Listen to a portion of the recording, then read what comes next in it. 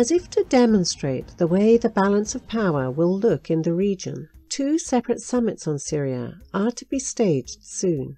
With ISIS crushed and the so-called moderate opposition to Bashar al-Assad also in retreat, 3 key powers in the region, Russia, Iran and Turkey, will meet in the Russian Black Sea resort of Sochi on November the 22nd to discuss how to wind down hostilities and draw up a political settlement. On the same day, but separately, as many as 30 groups opposed to Assad will gather in Riyadh for 3 days of talks aimed at forming a broad negotiating team before the UN peace talks resume in Geneva on the 28th of November.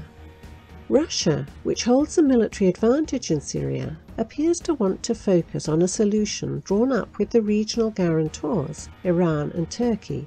Significantly, ministers discussed the possibility of Kurdish groups being invited to the Congress, something to which the Turks were until recently opposed. These 2 summits, pretty much mirroring the sides of the conflict concerning Syria's fate, are the first step towards ultimately establishing a new balance of power in the region. With the Kurdish question still looming, the Middle East, without ISIS, is about to change considerably.